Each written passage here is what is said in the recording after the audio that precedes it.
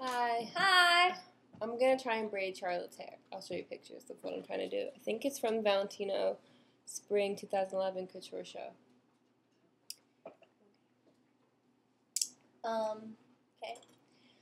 So, we want to talk about some of our favorite designers from the Spring 2011 shows because Holly needs to be in this too.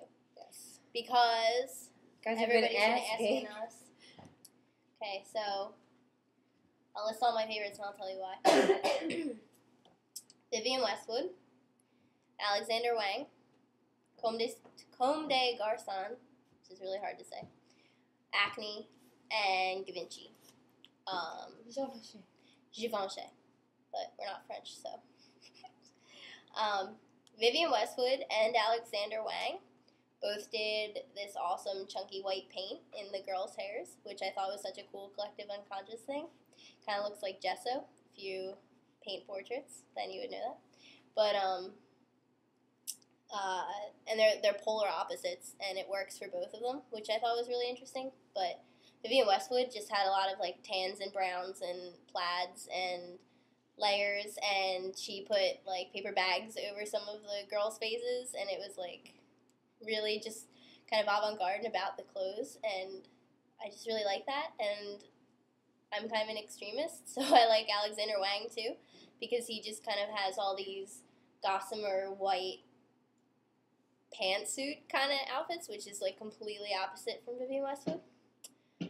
I like Comme des Garçons because they made some really awesome boxy looking suit outfits and jackets, and put these white and black wigs on all the girls with like this. It looks kind of like a hairnet. Like it looks like a wig inside out. If you ever saw the inside of a wig, how they do the spirals of hairnets, and then they like it looks like it's flipped inside out, which is like really awesome because it's kind of like a hat and a hairnet and a wig.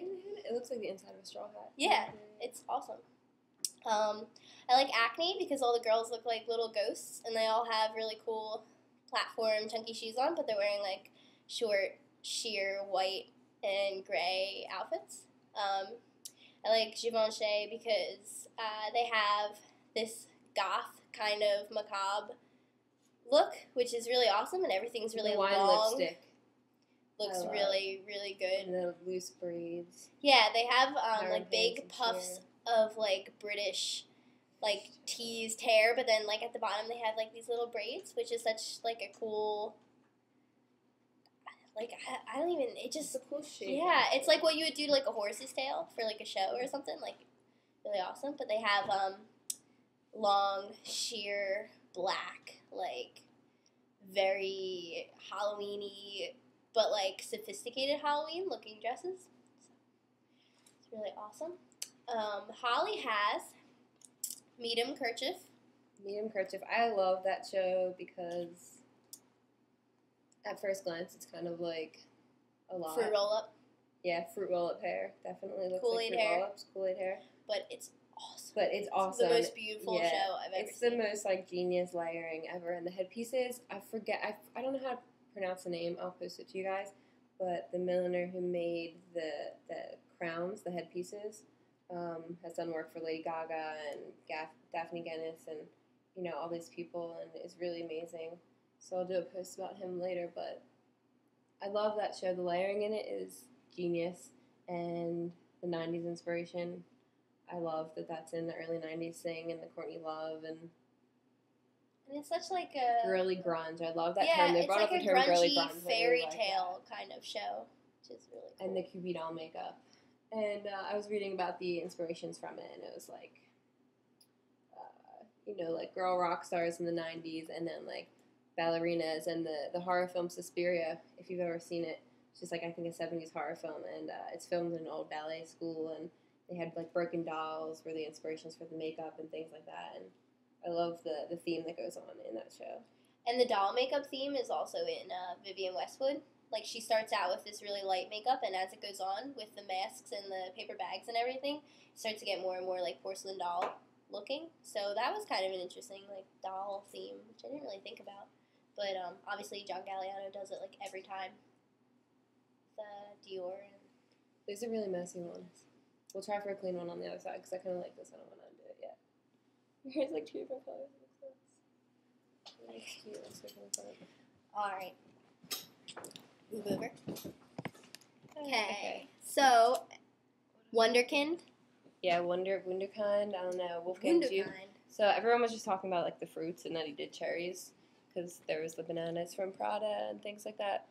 But this collection reminded me of like Girl Scouts and those little really colorful packets of flower seeds that you can buy. Mm-hmm. That are like made out of paper and printed on. That I used to buy when I was a little girl. I would go to the store and like make my mom buy the prettiest like packets of seeds and then try and grow the flowers on them. I love the packaging. It's kind of like that mixed with like that khaki tailored kind of cropped Girl Scout thing with sheer stripes, which I love. And I wore black and sheer stripe, remember, leggings to that one dance in high school, and it's kind of like that. So I love those. Lanvin. Lanvin was gorgeous. So sexy. They're just so like.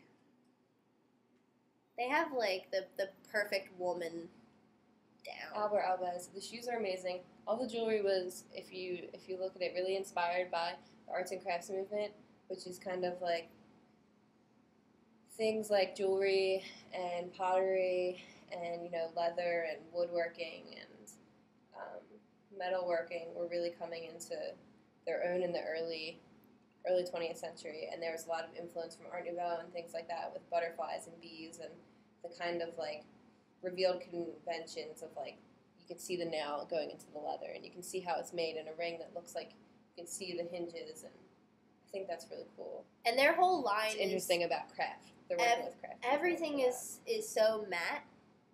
Like they're such neutral colors that kind of it's not like super shiny silver or it all kind of blends. Yeah, it all kind of blends into each other. It's really nice. It's really pretty. And the harnesses, I love the like nod to fetishism and the leather belts around the chest, and Blake Lively wore that dress so well, and I love it on Frida and the one on Augusture. Oh yeah. I love those dresses and the big purple skirt.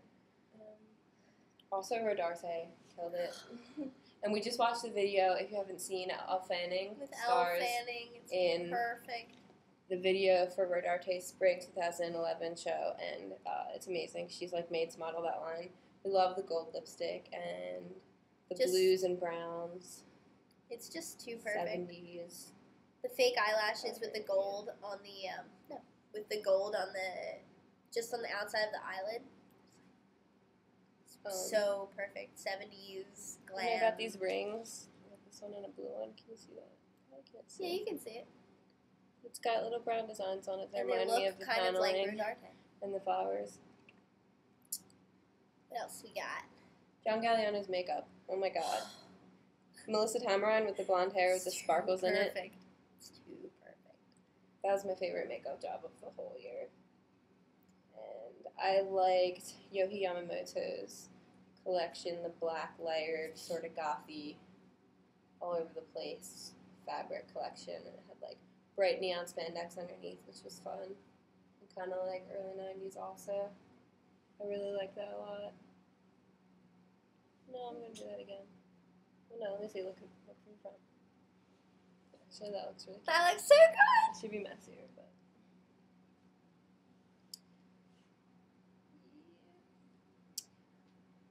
I really like it. It's really cute. There were a lot of braids this season, too. And for pre-fall, there are a lot of braids. I loved Givenchy pre-fall with the plum and the lavender colors and the black crosses and belts and the sort of like goth sheer like mini skirt versus full-length skirt with like, the opaque mini skirt and the sheer long skirt everyone's doing, but I absolutely love it. I should have bought that lace skirt at the Punk Rock Flea Market. I didn't fucking buy it because it was kind of like cool dirty. Thing in Philly. They do it in December, and they do it in the beginning of summer. Is the Punk Rock Flea Market, and it's usually at the Starlight Ballroom. This year, I don't know where it was. They changed the name of it, but that's where it was at. Yeah, it's just got a different name now. But just a bunch of people bring like really awesome clothes, and they get stands, and it's like an open indoor flea market, and it's awesome. Okay, so we have Miu Miu written down. because, and this is what Holly and I were discussing earlier, Mew Mew. that you're always shocked at the beginning of their shows because everything is kind of like a contained wild. Yeah. You know what I mean? And kind of thematic at first, to the point where you're like, that's not wearable, like, that's not going to catch on. Mm-hmm. You know, and And, by like, the end of the show. Weird prints. Yeah. And, like, the naked, like, pin-up girl prints and the birds. And then this year, this spring 2011, it was, they had, like, a lot of star cutouts and, like, shiny fabrics and neon and little flower eyelets that are kind of like the stencils for, like, Amish furniture. Mm-hmm. And swans, and then the music, what Miuccia Prada played, the soundtrack to American Idol. So it was very much just, like, paparazzi, glitzy, like, shiny, look at the leather jackets. And it was really, like, kind of immature looking at first, I thought. Mm-hmm. And then, but what happens, we were saying with Mew Mew, is that you think that at first, and then by the end of it, all of a sudden everyone's using it in every editorial, and it's just the most popular and the most catchy outfits. And really some of, like, the best outfits of every season come from Mew Mew's collections. And at first, it's the most genius you don't expect things it. ever, like the removable collars, and like they had the shoes for the spring 2011 were like pointy neon and silver, like I don't even nylon kind of, and like the strappy sandals, they all are like silver, tricolor strappy sandals, pink, gold, and silver, like amazing. And I have a pair of sunglasses from Mew Mew's 2008 collection, and they're like my favorite thing ever. Just their details. Yeah, and they always do the kind of very contained, tailored looking. Because it's Prada. 2-dimensional, like stained glass looking, like cut out, very graphic, pieces. Yeah, young, so, kind of mod inspired. Yeah. So. And now we're ready for fall. I think we no did more good. We're about ready spring for fall. Or pre-fall collections, even though we love them. Yes, because fall comes out literally. Not yesterday. Yeah, it's already like 20 shows out, and it's not even spring yet. 2. Yeah, but that's how the fashion world works. So what happens is you have to think about spring in like December and January, and then in February you have to think about what you're going to wear for fall. So, okay. Bye. Bye, guys.